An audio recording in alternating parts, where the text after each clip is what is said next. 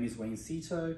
I am Master Instructor Trainer for Merrithew. Joining me today is Rie, Lead Instructor Trainer for Merrithew. And we'll be working on the V2 Max Reformer and taking you through an exercise that helps you to mobilize the lumbar spine and focus on the deep stabilizers of the back muscle. You'll see that this exercise is actually integrated into the down stretches, which is one of our Stop Pilates intermediate reformer exercises.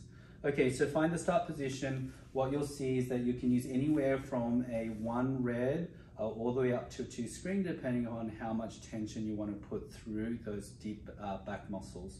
So we're going to take your hands into the foot bar. Here what you do is you're going to have your feet against the shoulder rest, and we're just going to take the pelvis and we're just going to bring it down towards the heels. Around 2/3 of the lower leg is good enough.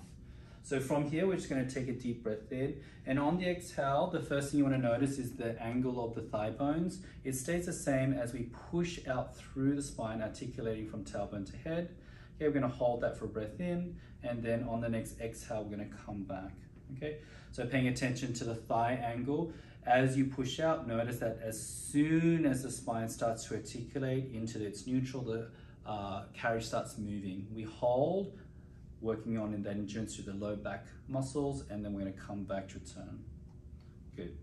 So again, as you exhale, we feel a gentle connection through the glute muscles. We're mobilizing the spine from flexion to extension, working with a low to recruit those deep back muscles, and then come back to return. Okay. Now this exercise is fairly subtle, so if you do an initiation with the wrong sort of joints, you're not going to get the benefit that you want.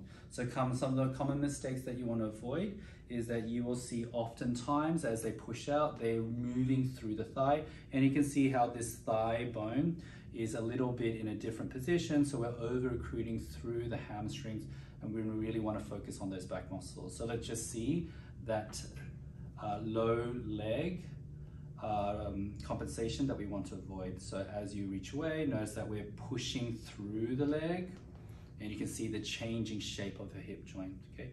The other thing that we'd like to avoid is moving from the upper body. So what you often see is that they'll push through the arms to create the movement. And again, you won't get that maximum benefit through those deep muscles.